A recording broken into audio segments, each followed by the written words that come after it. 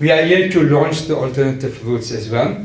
And then very, very importantly is for us to launch the sustainable green transport policy in Gauteng. It is a draft policy document.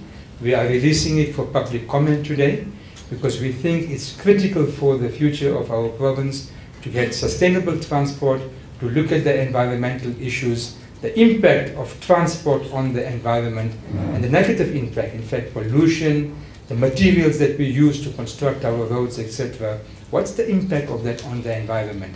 And can we begin to develop our roads network, etc., using sustainable development principles so that we have a lot of recycling taking place, using material that is not used in other contexts for our own construction work and those kinds of things.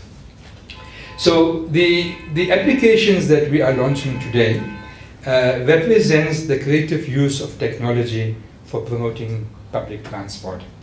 It is a simple, easy to use tool to be on the move in Gauteng.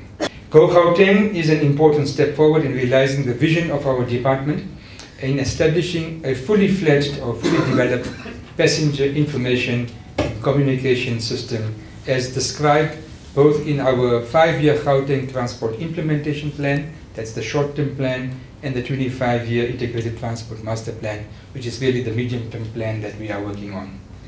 Some of us might remember that when we launched the 5-year Gauteng Transport Implementation Plan, these are the immediate things that we felt were important for us to begin to work on. That plan identified a number of key short-term initiatives needed to make an impact on the transport landscape. One of those initiatives is an integrated passenger information and communication system. Until now, I think, as has been explained, we've been working in silos. If you go onto your phone, you'll see Gauteng has got an application, but it's Gauteng. I think Via Vaya has got its application, but it's Via Vaya.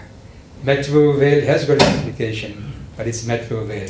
But what we're really talking about is integrating the system. I think we want our public to get an understanding of a public transport system in our province. And this kind of technology, particularly for the new generation or the younger generation, they are very fast with this thing. Their fingers move faster than the tongues. So they're very fast at this thing. But it catches on. And then you get an idea of a system. We will be also looking at complete new branding. This slogan, Gauteng on the Move, should be on every bus, every train, every taxi in our province. I hope that we can print thousands of those stickers and paste them on every form of public transport in our province, including a bicycle. Including a bicycle, because it's a mode of transport. And if anybody is using horse and cart, we'll find a way of sticking the sticker on the back of the horse also. Gauteng on the move. Gauteng on the move. Wherever you go, Gauteng on the move. Then in the consciousness of people, they say, oh, there's a system, it's one thing. At the moment, I don't think our people understand that we are building an integrated public transportation system. So these kinds of applications help us to, it's of practical use for people, and it helps people to plan their journey, to be managing their time more effectively, and to receive timely information. I think the two-way interaction is absolutely important for us. This application will consist of modes of transport that can be used in and around Gauteng, and it is aimed at public commuters. It will serve as an effective planning instrument for public transport users. It will also include the station stops, location and listings, operational times and announcements. This is yet another success story in our celebration of 20 years of democracy as a country. The advent of fast, reliable and affordable wireless internet communication has made it possible for travel information to be disseminated timelessly and reliably via mobile phones, websites, electronic signs and applications such as the one we are launching today.